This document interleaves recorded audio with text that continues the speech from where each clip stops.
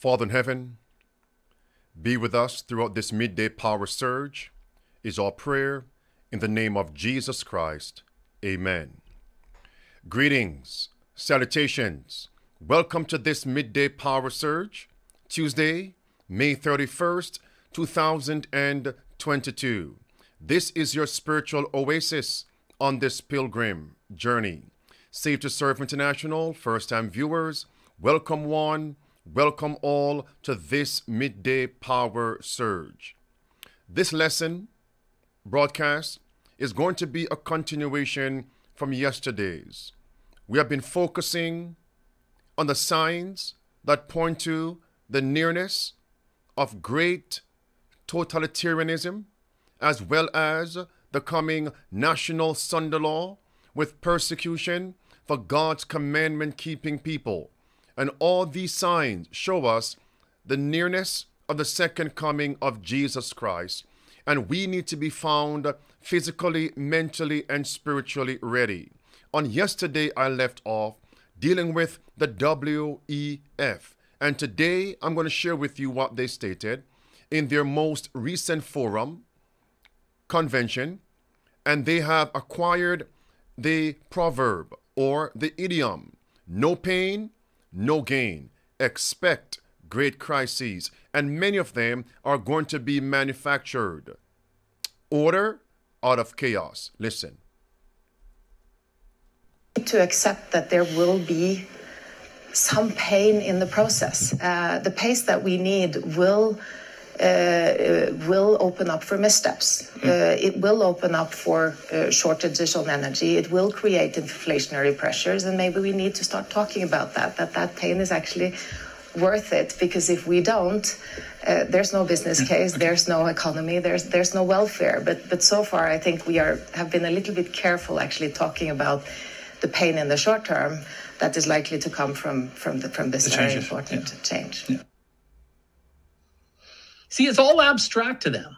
It's all abstract to them. Oh, yeah, the pain, yeah, it's going to be there, but it's all worth it, because if we don't have pain, then there's going to be no climate and no economy and no world, and we're all going to be dead. So it's go along with the green agenda or die is basically the message.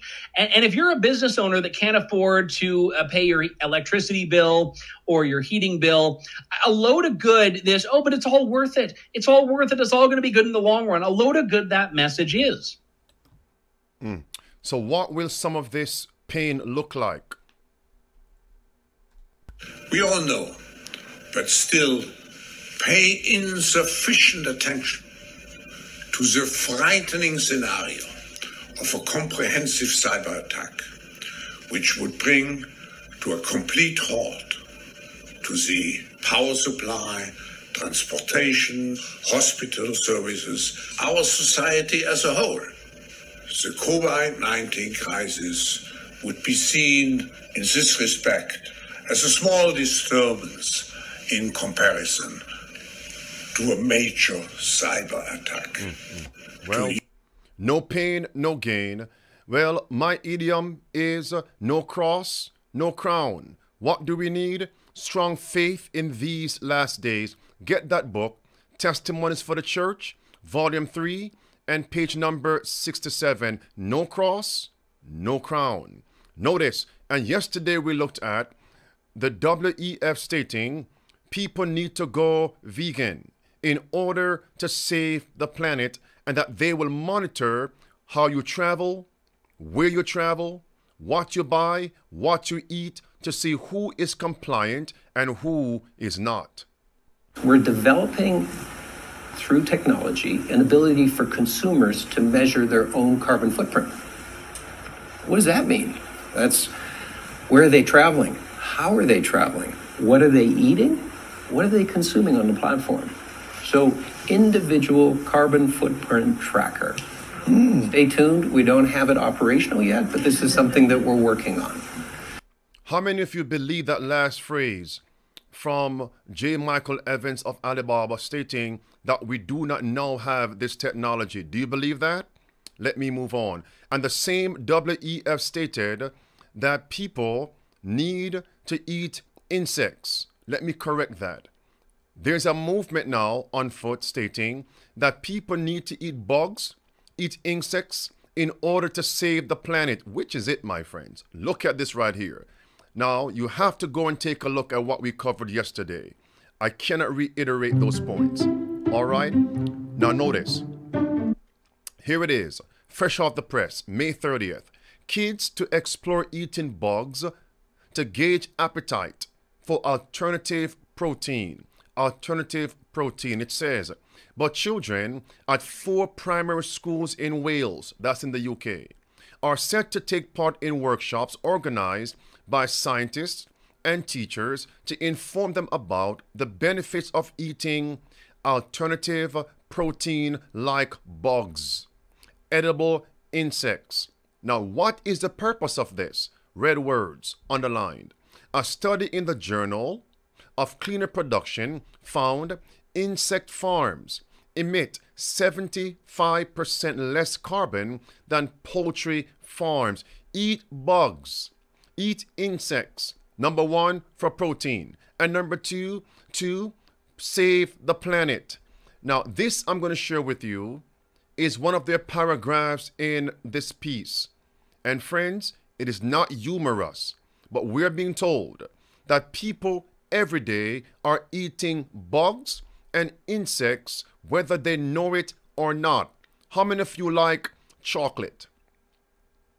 All right, take a look at this, my friends. It says, everyone eats insects every day. There is over 30 parts of bugs in every 100 grams of chocolate. Please forego that. Then it says it's also in bread. Well, bake your own bread. Fruit juices, stop drinking that. Or make your own. All right. Notice here, my friends. Then it says how many people, millions of people, ate insects and bugs last year. All right. And how many will be eating bugs and insects by the year 2030. Why do they love that year? 2030. Well, the number is 390 million people will be eating bugs and insects by 2030. And of course, they mention various cultures where eating bugs and insects are a part of their culinary traditions. All right, my friends, what would the scoffers and cynics now say after hearing and looking at this report? I've heard some people say nothing is wrong with eating bugs and insects because the Bible says that God gave permission to his people to eat insects such as locusts. Let's take a look at that, friends. How would you respond to that? If someone were to ask you, but what about Leviticus chapter 11? When God told the Hebrews that they could eat locusts. It's right there, friends. Leviticus 11, verse 22. It's right there. And the warning is given in verse number 23.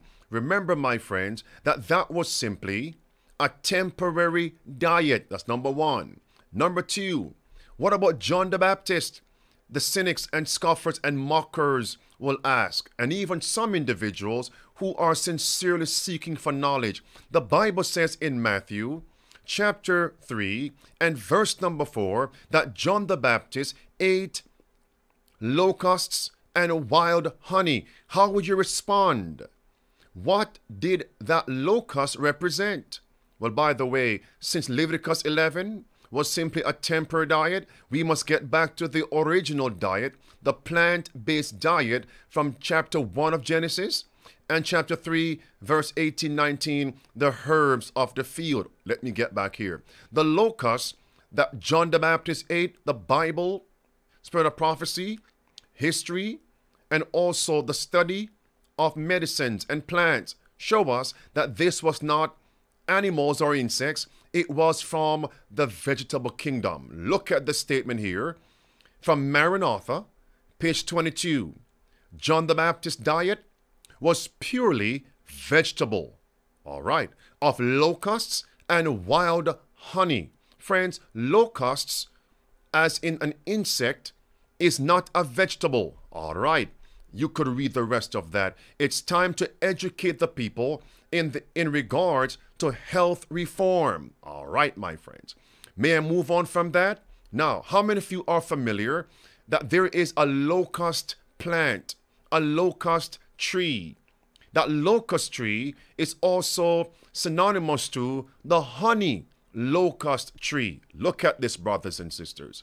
Educate the people who are sincerely seeking for knowledge. There it is, the locust tree.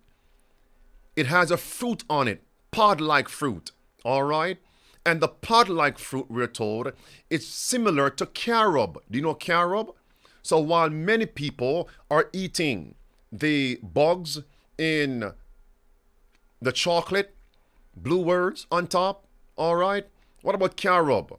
I wonder if they would tell us in humor, right, that the carob also has bugs and insects in it. I digress. Take a look at this, friends. There it is, locust plant. And there it is again, the honey locust plant. You could do the research and read. You'll see it, friends. Notice here, it's like a bean pod, like a legume. That's the honey locust fruit of that tree. There it is, honey locust. All right. Notice here, friends, how to make carob or honey locust pod powder. Right there. That's what John the Baptist ate. It was a vegetable, a purely vegetable diet. And brothers and sisters, it's just ignorance when people promote eating bugs and insects in order to receive alternative protein. That's mere ignorance. Now, friends, I am not a scientist, and neither do I profess to be one. And I'm not inept. I know what truth is. And I do know that amino acids comprise and make up protein. We don't need to eat bugs and insects as so-called alternative protein. In the book called Proof Positive. And by the way, brothers and sisters, it's right here in my hand. Proof Positive. This book right here by Neil Nedley. There's a chapter in that book with the protein myth. Protein myth. There it is, friends. 20 amino acids. All right. There are 12 of the 20 the body makes. Your body and mine. 8 amino acids are called essential amino acids. That means we must get that from our diet, the foods that we eat. Now, what type of foods, plant-based foods, contain amino acids? If they contain amino acids, brothers and sisters, ding ding, alert, it has protein. Now, before I share this with you, how many of you know what plant-based foods contain amino acids, i.e. protein? Put those in the chat. By the way, take a look at this, my friends. There it is. All right. Sweet potato. Do you like that? Baked potato. Brown rice. Tomatoes. Do you like tomatoes? Pumpkin. Whole wheat flour. Well, make sure it's not GMO. Amen. Corn. Yes, but make sure it's not GMO. All right. Corn. Do you like corn? Organic. You grow your own. Rolled oats. All right. White beans. How many like asparagus? All right. Also broccoli and many others. They contain amino acids. All right, friends. Protein. Don't you forget that. Protein. Very, very important. And just as I'm going to share something with you, and it is a quick video clip, audio clip, just to drive home and emphasize a particular point. As God's people, let's spend more time reading what is essential for our physical, mental, and spiritual well-being. There is a so-called proverb, colloquial statement that says, if you want to hide something from a particular ethnic group of people, race of people, we're told, put that thing in a book. I read somewhere that if you want to hide something to an African, put it in a book. because Africans do not like to read. And I thought that was pretty insulting. So when we got our radio, I decided that I'm going to read books to our listeners to teach or try to reach the youth and make them understand that they have to read. We started with simple. And now let's remove the African people and put in its place, all right, don't forget that in lieu of the African people, just put professed Christians. We don't like to read. How many attend churches without a literal Bible, brothers and sisters? How many? How many professed Christians? Even SDA. Let's get back to reading that which is important for our spiritual and physical, mental well-being. All right, get back to the books. Start reading the books of the Conflict of the Ages series. Also, the 9 volumes, Testimonies for the Church. Yes, Ministry of Healing. Yes, Steps to Christ. Get back to these books. History. All right, friends. Now, many people, they don't like to read, and additionally, many professed Christians and people in general are not watching the signs of the times, and they would receive the same rebuke that Christ gave to the people at the first advent in Matthew chapter 16, verse 2 and verse number 3. Let's take a look at Canada as I segue. My friends, I believe that Canada is the quintessential draconian nation. If you want to see what's going to happen in many nations during that Sunday law crisis, look at Canada right now. Take a look at this, brothers and sisters. Justin Trudeau, the Prime Minister of Canada, his government has voted against a conservative motion to end the pestilence 19 restrictions for travelers and revert to pre-pandemic rules. In other words, they are still on lockdown in Canada. Think about that. Let's move on. This is now breaking news. Justin Trudeau announces national freeze on handgun ownership to stop people from buying and selling the weapons anywhere in Canada. Brothers and sisters, let me tell you something. There is a time and place for everything. And I know this issue is very controversial within and without the churches. I know that. Let me tell you something. There's a time for God's people, husbands, fathers, to defend their family. There's also a time wherein we put the sword in its sheath, as Christ told Peter at that specific, particular hour of crisis. Can I not ask the Father? And he will send 12 legions of angels. All right. Amen. This is a national Sunday law crisis when church and state unite to capture and persecute God's seventh-day Sabbath-keeping people, God's commandment-keeping people. Listen to this, brothers and sisters. Smoke screen. We're introducing legislation to implement a national freeze on handgun ownership. What this means is that it will no longer be possible to buy, sell, transfer, or import handguns anywhere in Canada. In other words, we're capping the market for handguns.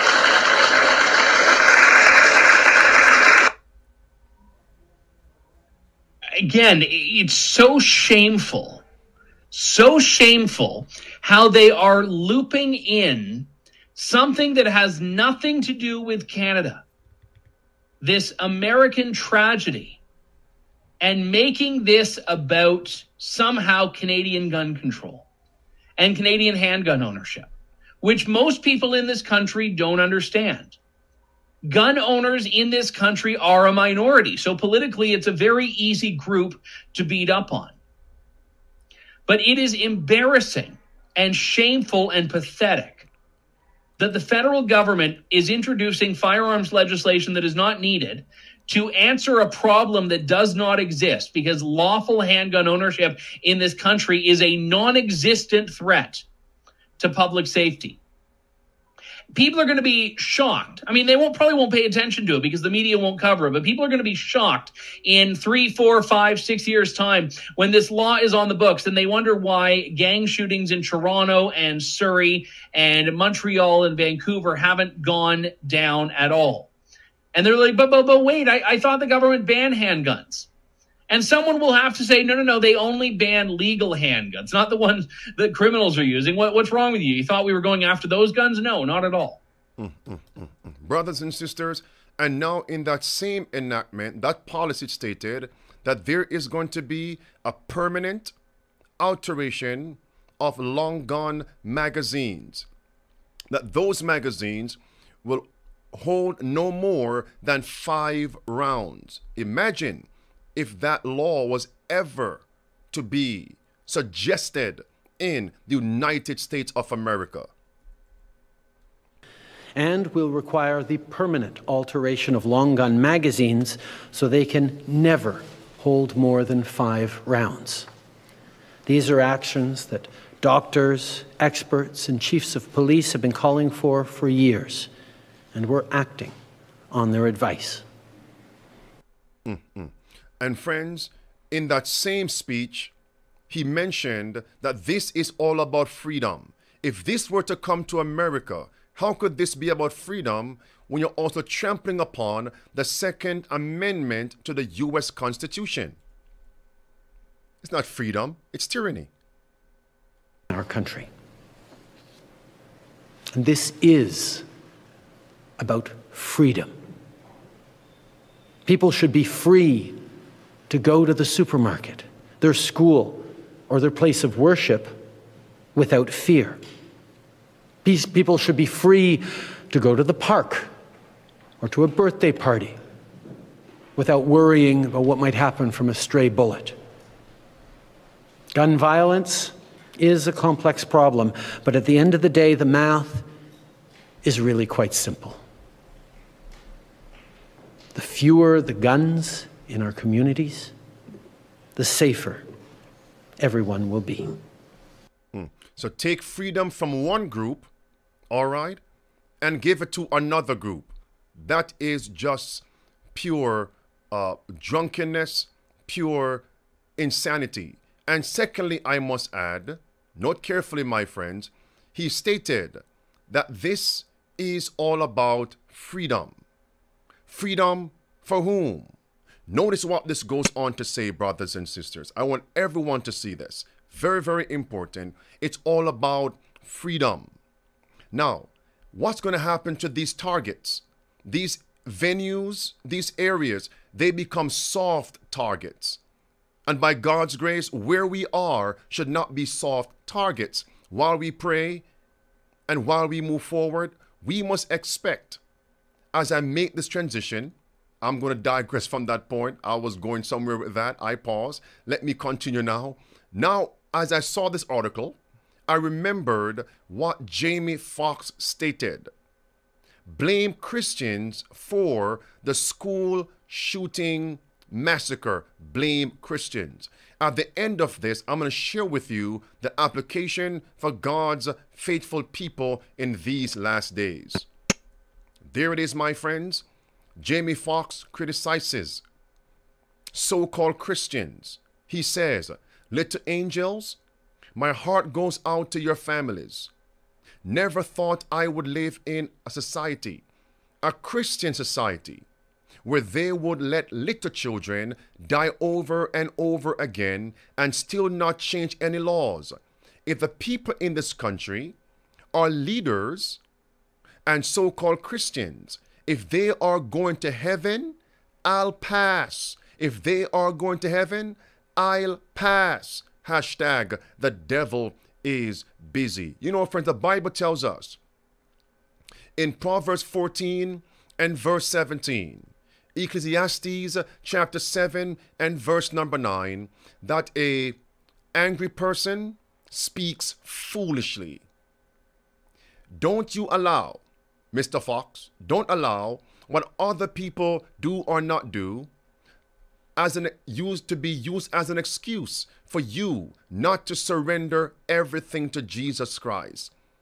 Do not compare yourself with others. 2 Corinthians 10 verse 12. Acts chapter 3 verse 19 verse 20. Repent, Mr. Fox. Be converted, that your sins may be blotted out, to meet Jesus Christ at the second advent. No excuse is going to be worthy in the sight of Christ if you are found holding on to known sins. Brothers and sisters, here's what I have to share with you. This is Emperor Nero. Just as Jamie Foxx said, blame Christians, we're told, red words, Christians were falsely accused of the most dreadful crimes. Let that sink in. Accused of the most dreadful crimes. This chapter is entitled in the book Great Controversy, Persecution in the First Centuries. Listen to how the chapter concludes. It says, there is another and more important question that should engage the attention of the churches today. All that will live godly in Christ Jesus shall suffer persecution. 2 Timothy 3 verse 12. Why is it then that persecution seems in a great degree to slumber? Why? Answer: the only reason is that the church has conformed to the world's standard and therefore awakens no opposition. It is only because of the spirit of compromise with sin.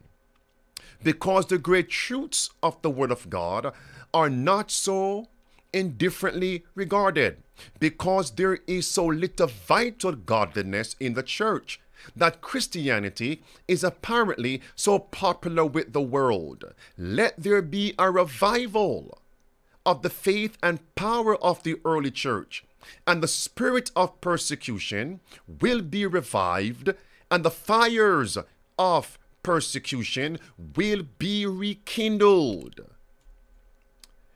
Christians were blamed for those crises. In Luke 23, verse 1 through verse 3, Christ was blamed for dreadful crimes in the land. Acts 24, Paul was blamed for dreadful crimes in the land. Where did Christ tell the disciples to go? To follow him to, just before the hour of crisis, Gethsemane. Fasting, praying, Gethsemane. And that's why, friends, on June 5th, this coming Sunday, one more reminder, it's a day of fasting and prayer. Let them make me a sanctuary. And we begin at 3 a.m. Eastern Time. Send in your prayer requests. We will continue on tomorrow by God's grace. Sister Henriquez, what's that song of the hour? Pass me not, O gentle Savior.